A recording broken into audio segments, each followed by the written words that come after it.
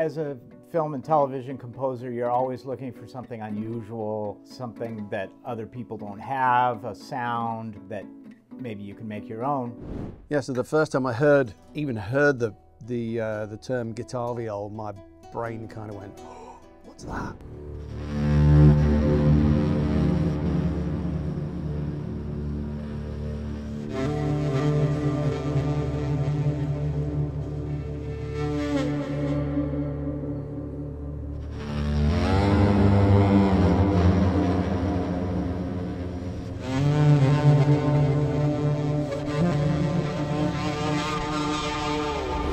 There was a need for long notes in film scoring, and I didn't have, I had an E bow and I had a cello bow with me, and there's sort of certain things you could do, but there's a lot you couldn't.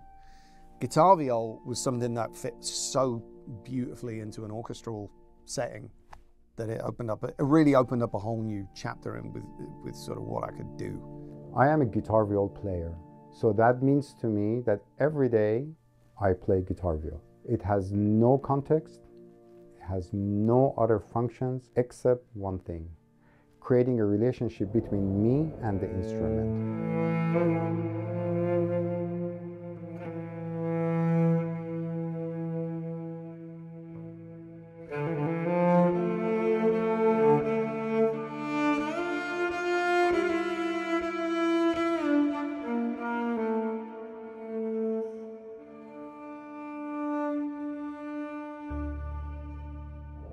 My career was basically meant one thing to me prior to GuitarViol: just play for myself and in the bands that I created.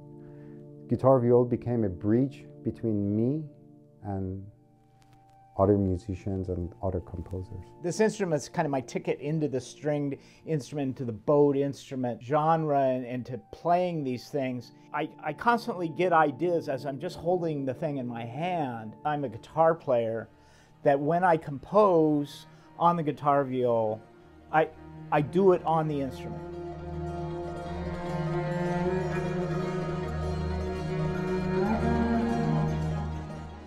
I don't really go to the keyboard and get ideas there and then start playing it on GuitarViol. Rather, I pick up the instrument and I kind of jam with it. And again, it's that experimental nature. Maybe I bang on it, maybe I use a different part of the bow. A lot of times it's very simple licks. It's a new instrument. There are no conventions. It's out there to be explored. And I do see myself as an explorer on that instrument.